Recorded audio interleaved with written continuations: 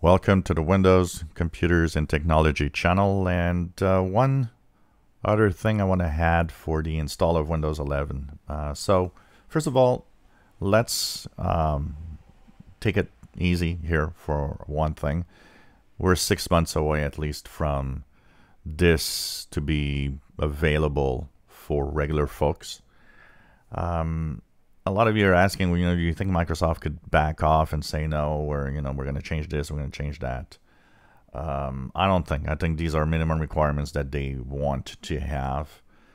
One of the things, some people are saying, well, because Microsoft wants to make tons of money. Well, Microsoft is actually even having its own hardware. Some of the Surface devices are not even compatible with Windows 11.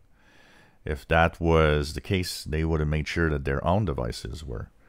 It's really a cutoff point. They decided that they don't want to support older hardware. But one thing can happen, and I've seen a few posts of people saying that this is what happened with their build 21996. So what happens is that they go to the install. They have TPM 2.0. They have the graphics adapter compatibility and everything. But they have an older CPU because if you don't have at least the Ryzen 2000 and up, if you don't have a Intel 8th generation and up, the install will kind of tell you if you have all the rest, but you don't have the CPU, the install is not going to actually stop. Apparently, the install has a feature which tells you, look, you're not compatible with this, and they're pointing at the CPU. We don't recommend that you upgrade to Windows 11.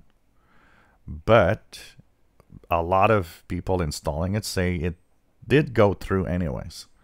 And it did install and seems to work fine. I think this has to do with the fact that maybe in some of the graphics properties of the operating system and some of the future things they want to do, maybe, with the Android bridge and all of that, that is where it's going to be a little complicated. And something can happen that might be some features that don't work. But they definitely have a cutoff point right now. And I think we have to wait and see. Of course, for those that have and are not compatible in some way, if you're a seeker, if you go to Windows Update when this thing actually is available, you won't see it. It won't show up in Windows Update. You'll have to manually try to install it.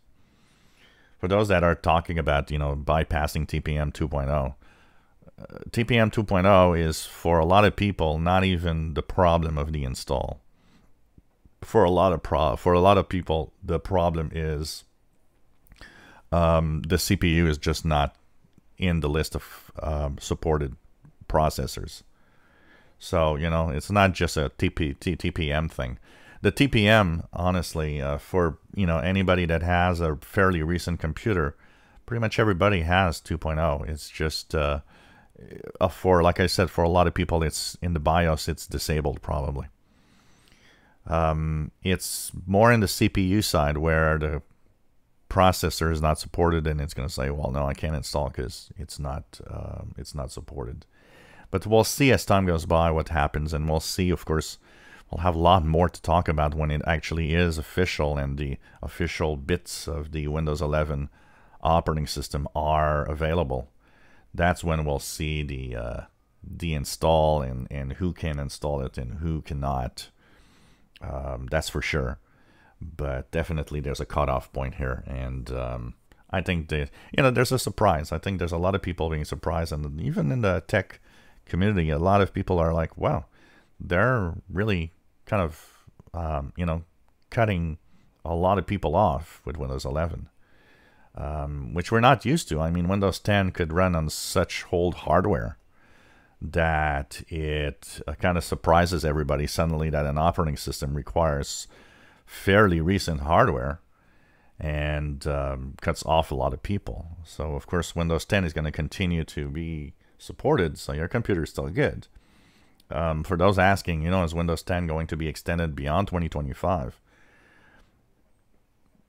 Technically, it doesn't, but you know what? We're at through 1.3 billion Windows 10 users. a lot of them on old hardware. Could there be an extension of Windows 10's support? Who knows? Microsoft did change its mind for some operating systems like Windows XP.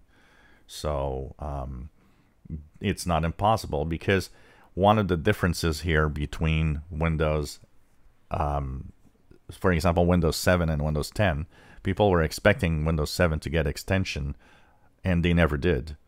But the difference is hardware running Windows 7, most of it was compatible with Windows 10.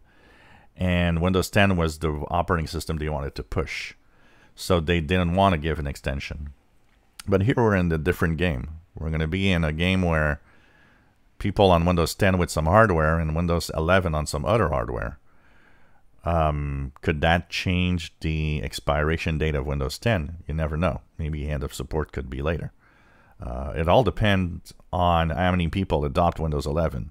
That will be deciding if yes or no there's an extension. If you enjoy my videos, please subscribe, give us a thumbs up. Thank you for watching.